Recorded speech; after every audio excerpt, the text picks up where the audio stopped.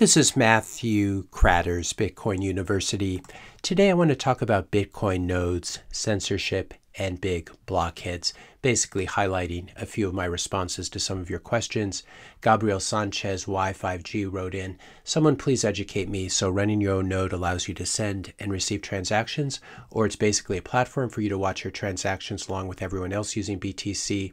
Definitely will follow these directions. I might just be ignorant to the true or deeper purpose. I'm only 5 months into the Bitcoin journey." So congratulations to you, Gabriel, for being interested in running a Bitcoin node so early in your journey. My response, running your own Bitcoin node means that you're self-sovereign and don't have to ask someone else's node like Trezor's or Coinbase or any other company. You don't have to ask anyone else's node to broadcast a Bitcoin transaction to the Bitcoin network when you're sending money. Having your own node also allows you to verify that the BTC that you're holding is actual real BTC that can still be spent. Running your own node also means that you won't be leaking privacy to Trezor or Coinbase if you use them to broadcast your transactions. Also, running your own node allows you to verify for yourself without having to trust someone else that every single Bitcoin transaction since 2009 is a valid transaction and not someone spending the same money twice or violating any of the other consensus rules. The list goes on. And then I edited the comment to say, just realized I forgot to include something else, which is very important. Running a node allows you to control whether or not you want to accept and relay spam transactions to other nodes. Not sure how I could have forgotten that given the current events happening right now in Bitcoin. And I'll put a link once more to these resources and videos that will teach you how to install Bitcoin knots. Another question, what options are there if both Bitcoin knots and Bitcoin Core were somehow corrupted, and how might that affect Bitcoin? These are both different ways of running the Bitcoin software if you want to run a Bitcoin node, both Bitcoin knots and Bitcoin Core. My response, both are just software, so they can be copy-pasted and modified as needed. If there's a malicious update to either of them, someone can go in there, take out that little piece of code, or you can just choose not to upgrade to the new version. Thomas W4298 writes in, "It's not true to say it's maintained by one guy." So this is in response to this critique that Bitcoin Core is maintained by a bunch of people, but Bitcoin Knots is just maintained by one person, namely Luke Dasher.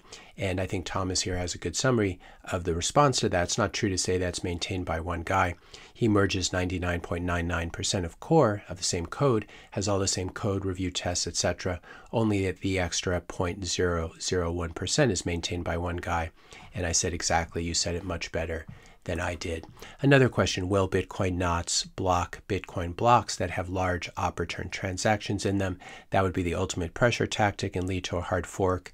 My response, no. Once transactions are in a block, Bitcoin knots will validate and add to the blockchain. Rejecting a block like this would lead to a network fork, as you say, which we definitely do not want. We do not want a fork where we end up with a different token and a different network. Magic Internet Money 8715 asks, he says, "I agree with this video's premise, but I do want to call out something you've said repeatedly in the past, that Bitcoin is for you and Bitcoin is for your enemies. What if your enemies happen to be spammers?" I think this is a good question. My response, no, that phrase has a completely different meaning. What it means, Bitcoin is for enemies, Bitcoin's for enemies, it means that I'm fine with North Korea or Russia or drug dealers or even sex traffickers using Bitcoin as money, even though I don't like those people, and some of those people I obviously despise, like sex traffickers. Bitcoin is money for enemies. That's the emphasis. Bitcoin is money for enemies. It's not a data platform for enemies.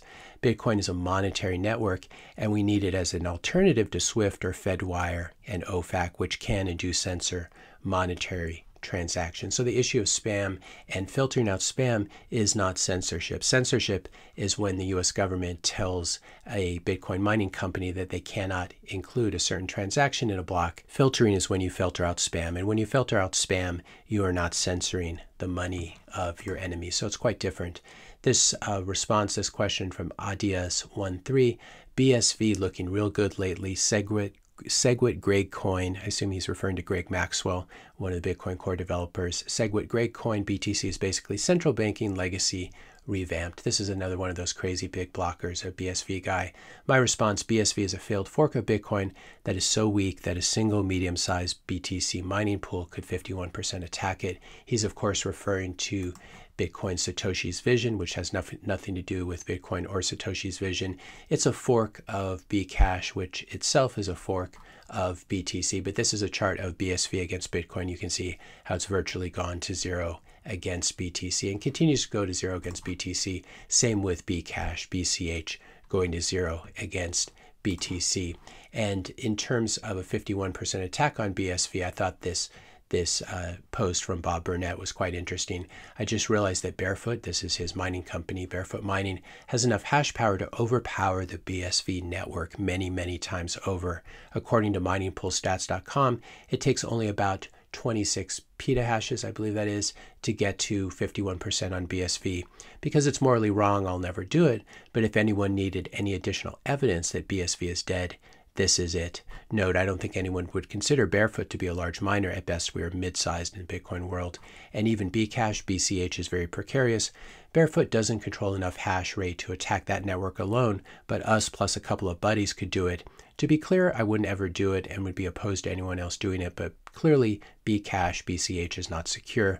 Why Bcash would have a market cap of $9 billion is beyond my comprehension. I think that's a great comment and a great reminder that these forks of Bitcoin just don't have the same security. And so you should be very careful and should not hold them. If you're enjoying this video so far, I just ask you to hit the subscribe button, hit the like button, and leave a comment or question. Share this video with a friend or family member as well. And you should also know on X, I don't know, this keeps happening this morning. I pull up someone that I follow and it says that I no longer follow them. So be careful on X. It seems to be unsubscribing people without your permission. HTNSAO writes in, what happens when halvings reduce block rewards and low transaction per second can't compensate? What do the miners start mining instead? As it will turn out, this is a leading question that he means to lead somewhere. But my response, block subsidy has gone down from 50 Bitcoin to 3.125 Bitcoin. This is how much a miner or mining pool makes when they win a block or find a block.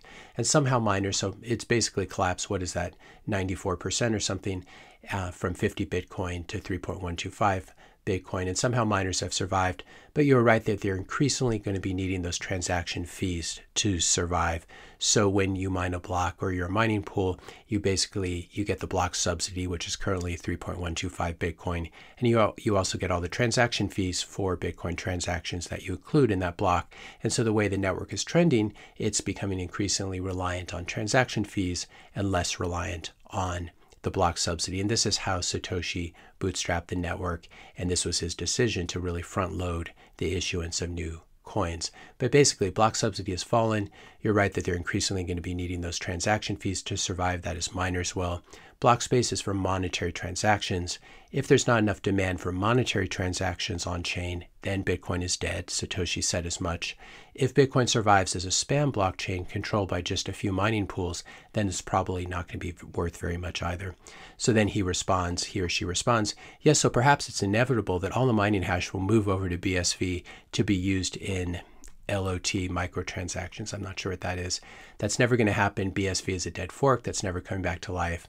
I should have known that you have an axe. You had an axe to grind. And he responds, it's weird how people keep saying BSV is dead. Transaction fees of just one Satoshi. Well, the reason it has such low transaction fees, that's not necessarily a good sign. Though, of course, Bitcoin itself has very low transaction fees right now. Low transaction fees are a sign of very low demand for something. And again, I refer him to the chart of BSV versus Bitcoin, and then consider how easy it is to 51% attack BSV right now. Also, Craig Wright is not Satoshi. That's the other problem with BSV. It's intimately involved with all these scammy characters like Craig Wright. And this is what we're seeing. I'm seeing this definitely in my comment section and on X as well. A lot of people, the so-called big blockers who are on the losing side of the block size wars from 2015 to 2017, have been coming out of the woodwork trying to spin recent events in terms of Bitcoin Core and our fight against Bitcoin Core and spam, trying to spin these recent events and saying, you see, we were right, Bitcoin Core is corrupt. But I just want to go on the record here to say that this is complete nonsense. Bitcoin Core in 2017 is not Bitcoin Core in 2025. It's quite obvious. And then this narrative that Bitcoin Core and Blockstream, quote unquote, hijacked Bitcoin in 2017. You may have heard Roger Ver and Tucker Carlson or read his book. This idea that those entities hijacked Bitcoin and censored poor Roger Ver is a totally absurd narrative. What actually happened is Roger Ver fell out of consensus, and after forking the network, and Bcash basically went to zero against Bitcoin. But there was no hijacking involved. And when Roger Ver tries to paint himself as being this victim, it's important to remember that Roger Ver owned hundreds of thousands of Bitcoin. He also owned the domain bitcoin.com. He could use all of these things for his propaganda. And he also owned and controlled the main Bitcoin Reddit group. And he was friends with all the biggest Bitcoin corporations in the world, including Bitmain, the largest Bitcoin ASIC producer, manufacturer, and then all the big Bitcoin companies at the time. So Roger Ver was not a victim of anyone. He was actually on the side with the most apparent power, and yet he still lost. This is really interesting. He lost because Bitcoin plebs ran nodes and had the courage to dump Bcash after the fork and hold BTC when Roger Ver forked the network. Roger Ver made the biggest power moves you could imagine, and he still lost. And the problem is now he has the nerve to peddle narratives about how he was a poor little victim. Well, someone who controls all those media outlets, is friends with all the big corporations, and owns hundreds of thousands of Bitcoin is not exactly a victim. So I still consider him to be a very bad actor. And I think he's got a little problem with narcissism. That's just my opinion. That being said, though, I will go on the record. I will not gloat that he's in jail right now for alleged tax evasion. I think the U.S. exit tax, which he's being accused of not paying in full, is an abomination and should be abolished. U.S. exit tax actually ultimately hurts the U.S. since it discourages smart and wealthy immigrants from moving to the U.S. because they might get caught in the exit tax net if they ever decide to leave again. So it's not even good for the U.S. It's immoral, it's unethical to try to trap people in a country. If you want to revisit the time that I called Roger a big blockhead, in allusion to this idea of big blockers, and he got mad, I'll put a link in the description notes to his response video. I made a video in which I called him a big blockhead, Bitcoin and the big blockheads, and then he made a response video, and he made this response video actually just a week or two before he was arrested, so that was really weird, but he called it Bitcoin University Needs a History Lesson on Bitcoin. So you can revisit that if you want to have some fun. But anyway, I wish Roger Ver the best, and I hope he's able to get out of his current situation. If you enjoyed this video, be sure to hit the subscribe and like buttons. Hit the notification bell if you want to be notified when I publish my next video. And let me know your questions and comments in the comment section below. Thanks a lot for watching, and I'll see you in the next video.